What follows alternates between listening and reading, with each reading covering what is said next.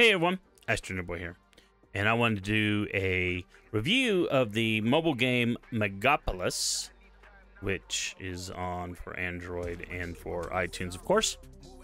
For those that don't know, it's a city building game, and you basically go through and well, build a city. As they allow you, let's put that away.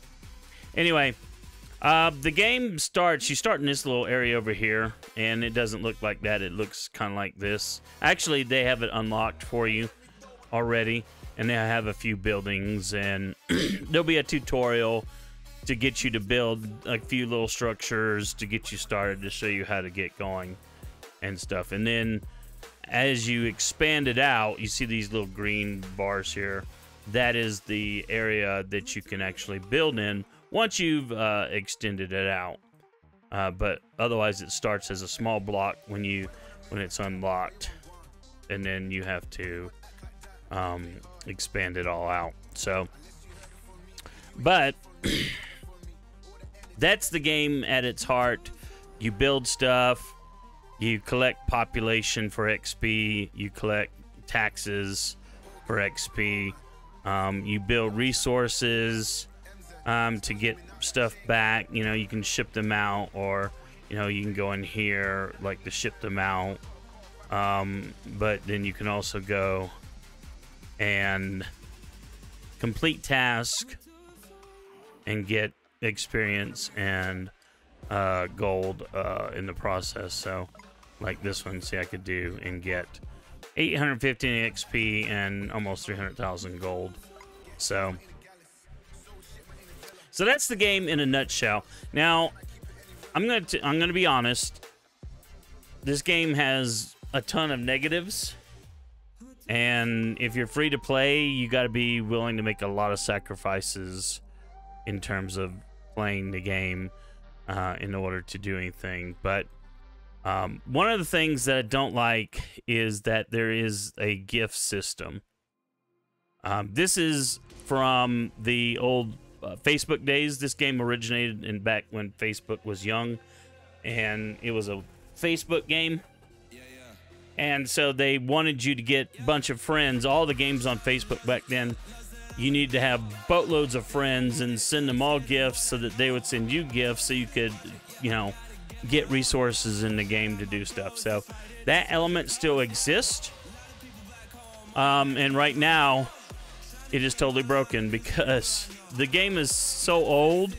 Even though it's migrated off of Facebook and onto mobile platforms, unfortunately the game can no longer connect to Google Play, and it can no longer connect to Facebook to log in to save your progress. So if you start now, your game is pretty much stuck on whatever device you start it, and other than going to support and support manually moving your account to some other device, you know, it's not a very mobile device. I play on BlueStacks, by the way. Not supported by them, but the problem is that if I want to play this city here that you see, I cannot. There's no way for me to log in now and play this because I can't transfer the game to any other platform. It's only attached to here. So, and to be honest, this is a huge slam on the developers. I mean, the Google Play thing broke like maybe a year ago, and they couldn't figure out how to fix it, so they just said, F it, use Facebook. And now it's broken on Facebook, and they don't know how to fix that either. And that's despite the fact that so many games out there, you log in via Facebook or Google Play and have your game saved, and you can jump from device to device. So, you know, I don't know what they're going to do. But anyway, but because there is no way to log in now, so now then you can't even add new friends anymore. It's just not possible because you're not connected to Facebook. And I refused to use my own Facebook deal. I had to actually create a second account Don't tell anyone. But it's just ridiculous. So, but yeah, so the first thing is like this tedious gift sending.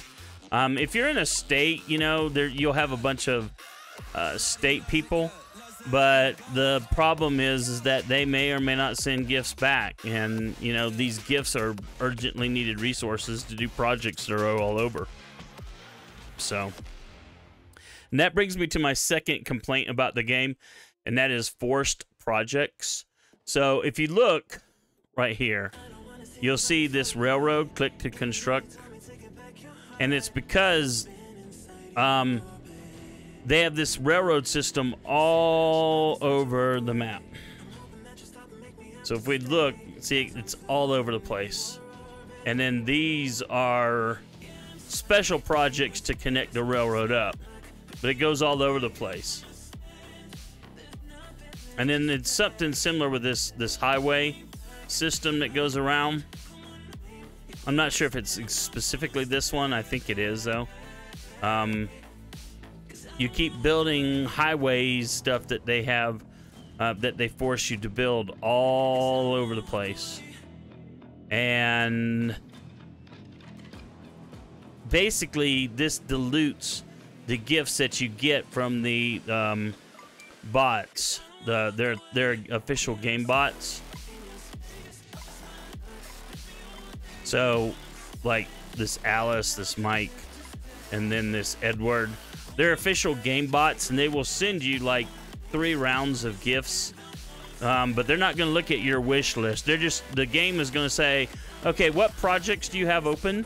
And our people will send you gifts based on what projects you have open. So if you look here, there's like all this project stuff out here that you could do. Some of this is previous events and stuff, quest stuff. Like something like this is just an actual project. And so if you start a lot of projects, well, guess what? The official bots will look at all your open projects and send you random stuff for all of them.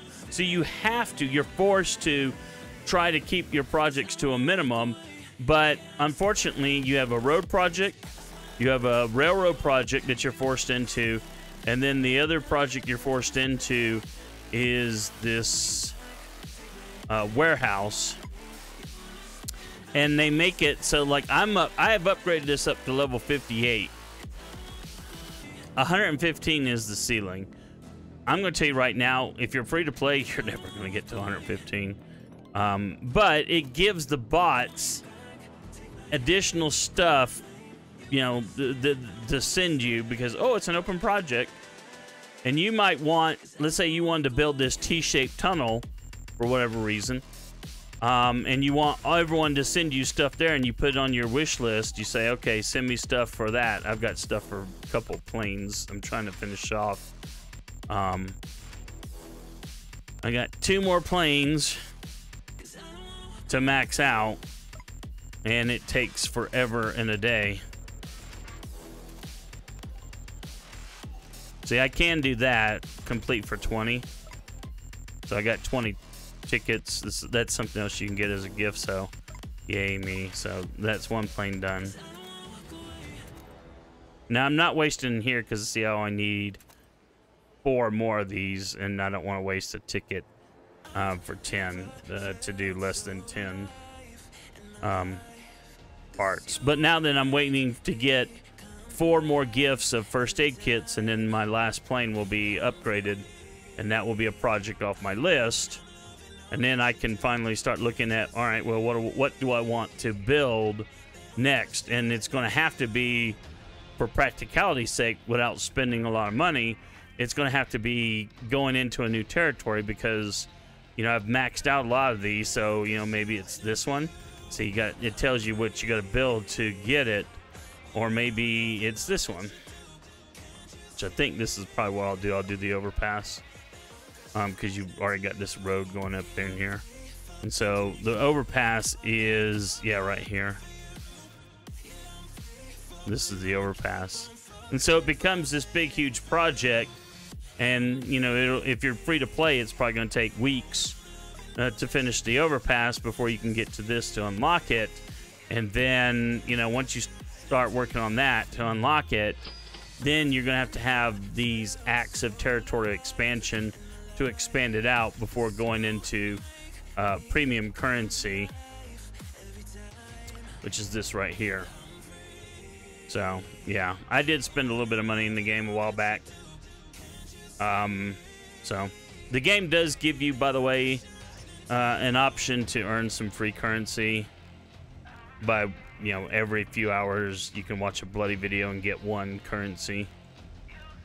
Some of the tasks and stuff, the quest, can give you free currency, and some of the state stuff can give you some free currency too. But anyway, but that's number 2. Is that like I said, I'm spending a lot of time talking about this, and I apologize, but yeah, the tediousness of the task and the force projects is there. Number 3 is the interface you see here is brand new. Now, if we go and look, this is a previous video I have on my YouTube channel. If you look though, the interface in the was fairly simple and stuff. I mean, just around the edges, and you knew everything that you had to do. You had your, you know, you could see where your electrical usage was, your water usage, your population, your experience. Everything was all nice and clean and efficient. But this interface had been here forever. So I guess the developers decided that, well, they need to do something new. So, hey, let's make it like muddier. You know, now then it's like, well, where's my electricity usage and my water usage? Oh, well, I gotta click over here to see all that. And it's like, really? And they still use some of the old icons, like over here, but then they've got this mix of some of the old, some of the new, and it's just, you know, the new interface just is trash. No one likes it. I mean, you get used to it, but it'll never stop being trash. I don't get why they decided to do this and spend money on this. There are other things they could have spent money on. So we'll talk about that later. Another issue that I have is in the state task. So you have to go, so you join a state that's kind of like an alliance or a guild or whatever. And hopefully they're active. Mine is kind of sort of active. Most people don't do jack though. I mean, they might be playing personally, but no one is really. I should go in here and clean out people who aren't playing, to be honest. Our alliance leaders don't do much. This person right here is about the only person who plays hard, and I'm like usually like second or third. But you go to your capital, and then to help your state in the constant ongoing state seasons, competing against other states, you have to do tasks. So first you have to build. Now these cities are prefab. You don't actually build them. You have to. You get resources doing tasks down here, and using those resources. You then, it's not letting me do it because I've got maxed out resources and we've unlocked our whole city.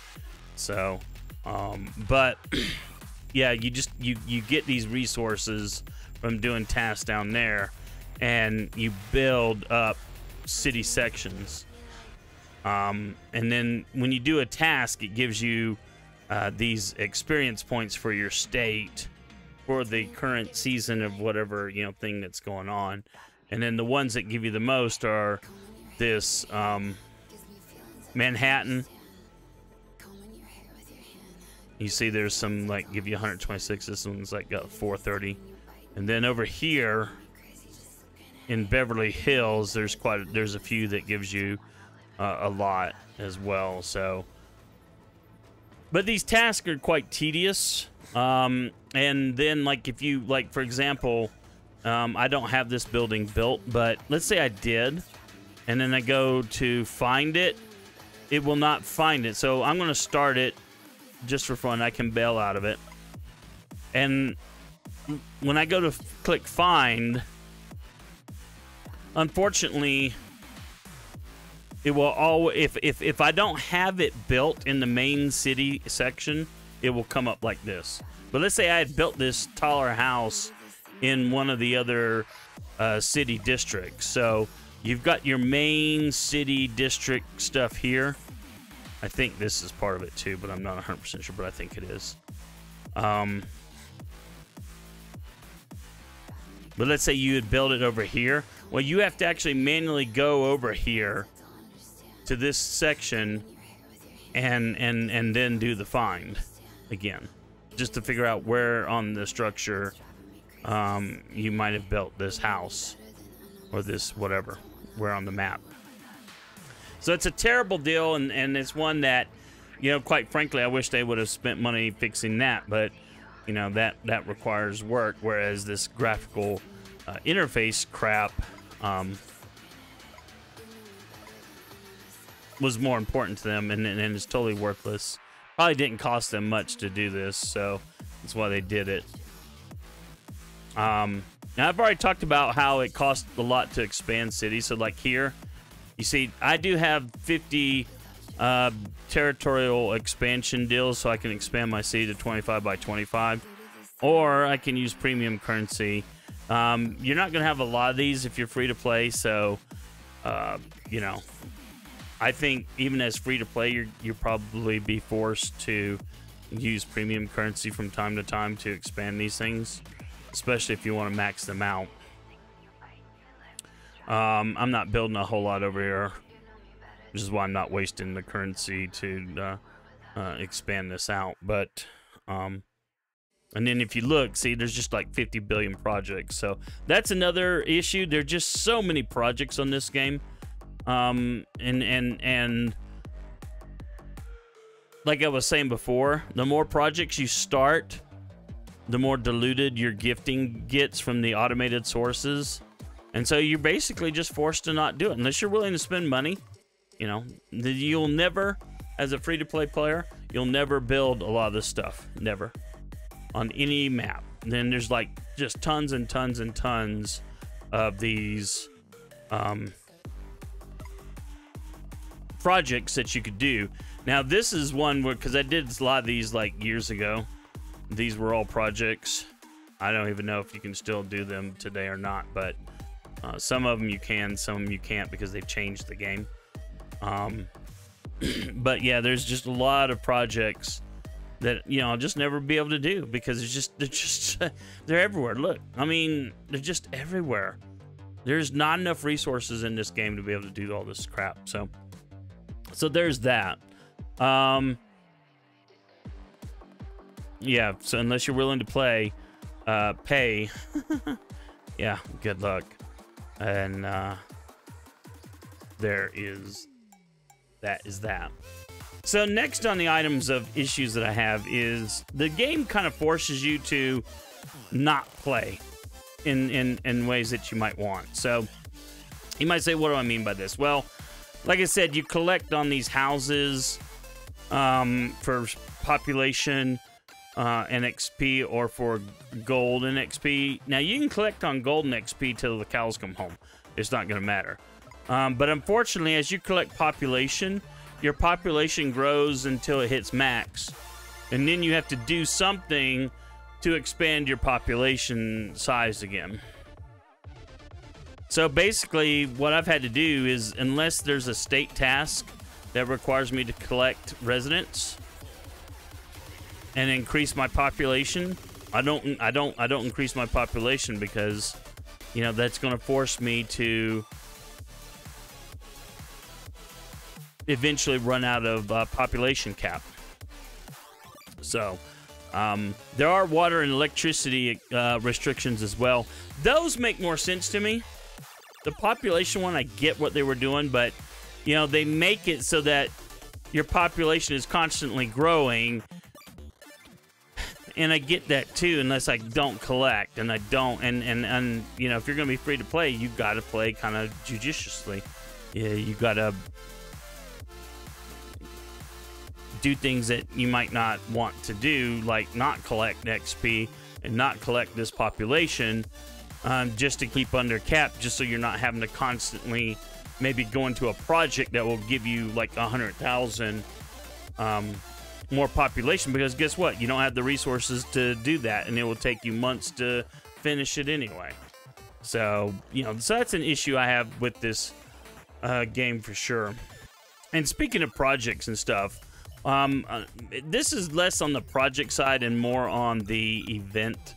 So, like, you see, an exciting event seems to have taken place here. So let's say you had the resources and you don't care, or maybe you're going to spend the money.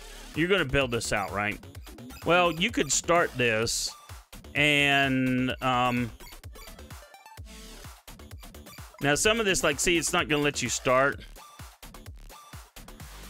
And well, this has a restriction, so it's maybe not a good example, but some of these projects or some of these old events, you can start them, or you can get the devs to start them for you, but they'll be broken because they'll be like, okay, now you got to do X or Y or Z to advance.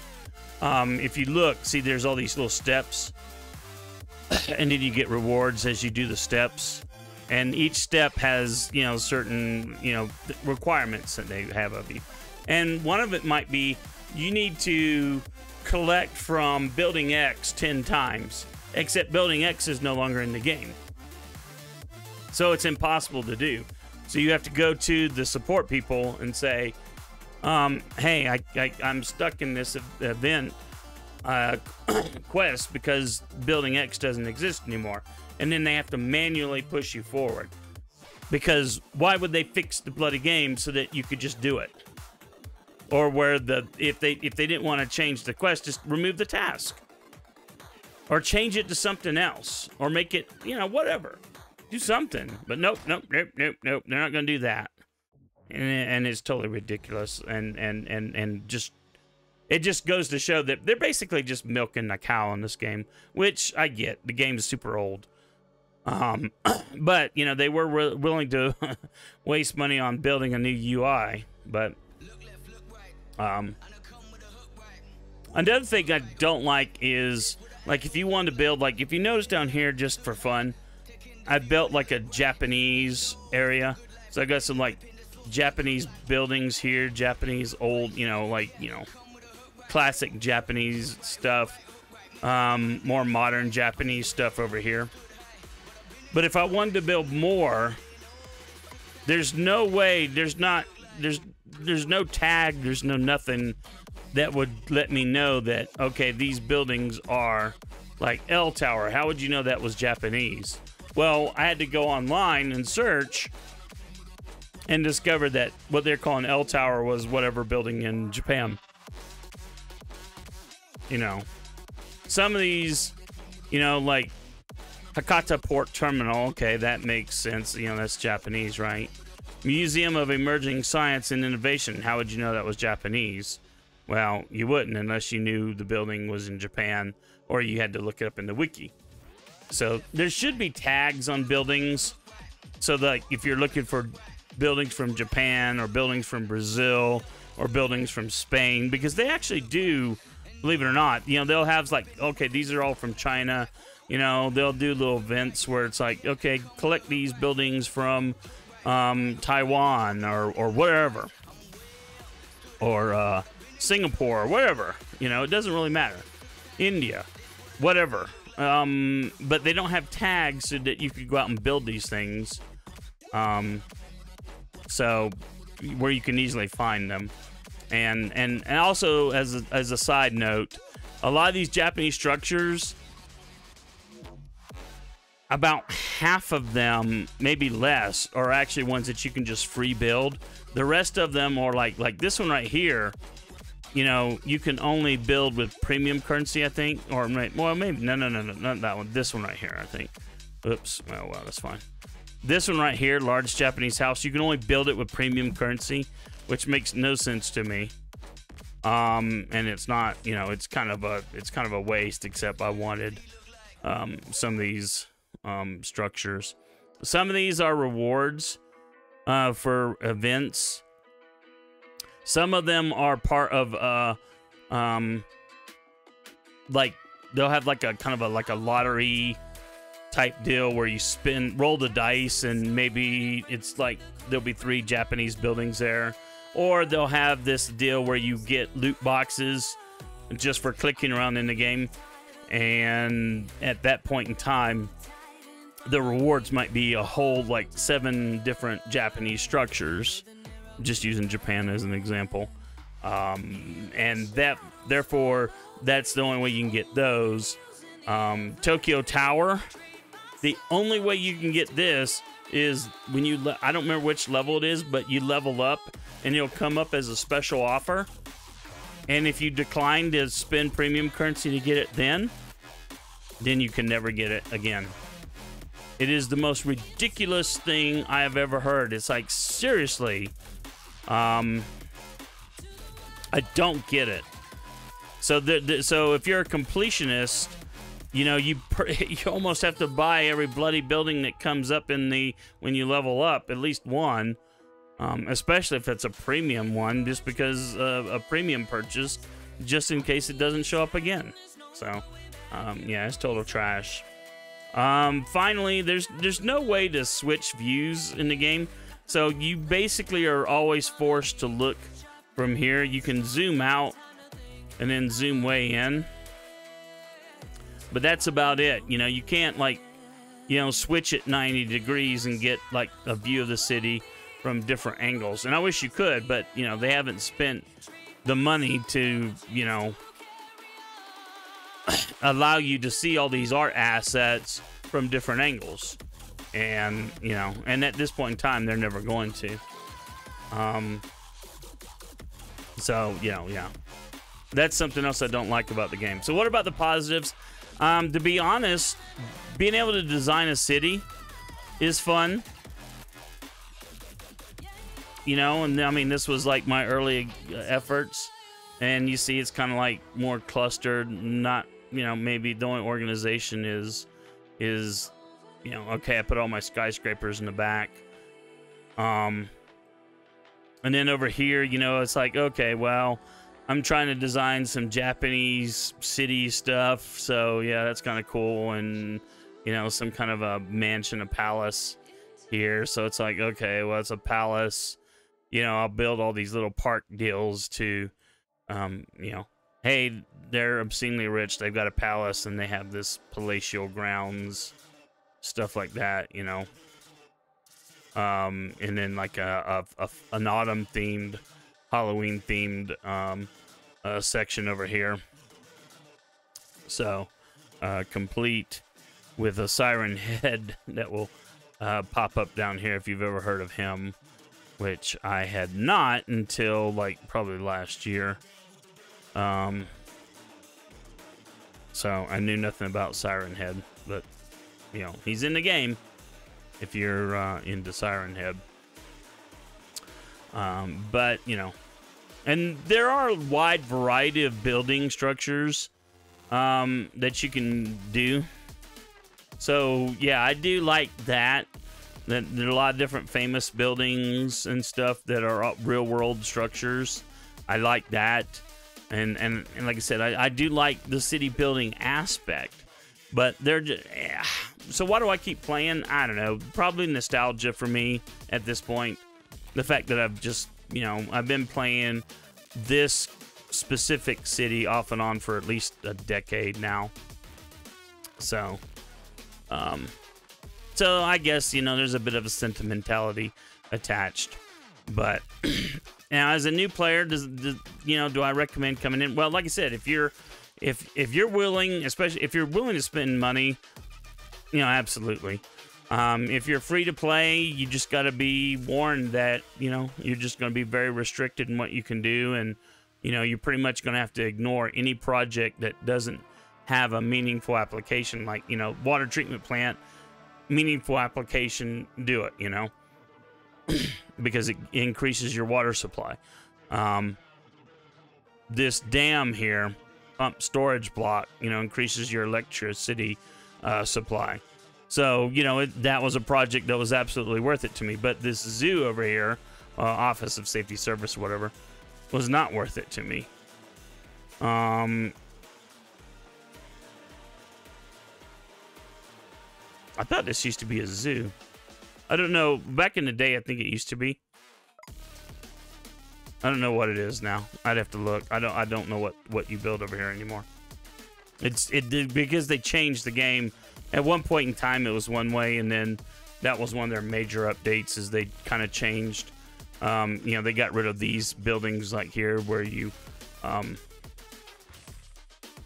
do these kind of contracts, and they scrapped those in favor of this, where you like, oh, okay, I need to build resources, because then I can go out and, you know, okay, I need to build some fasteners because they got to ship fasteners out, or fasteners are needed to build furniture.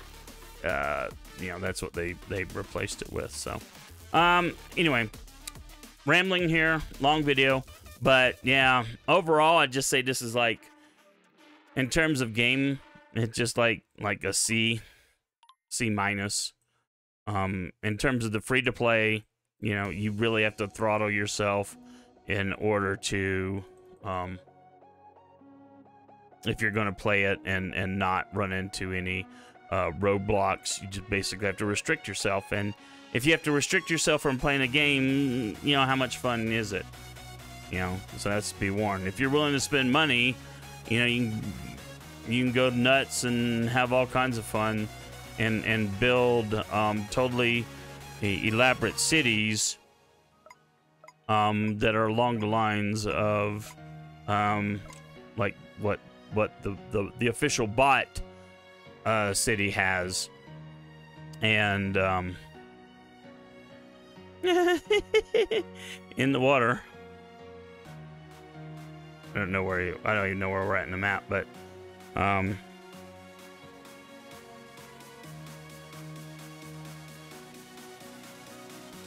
so yeah, I mean, you know, with all the projects done and everything else that you can imagine, you know, massive airports, but you know, you got to be willing to spend the cash. And if you're not willing to spend the cash, well, you know, there you go. So, but that's going to do it. Like, subscribe, all that other stuff. We'll see you later.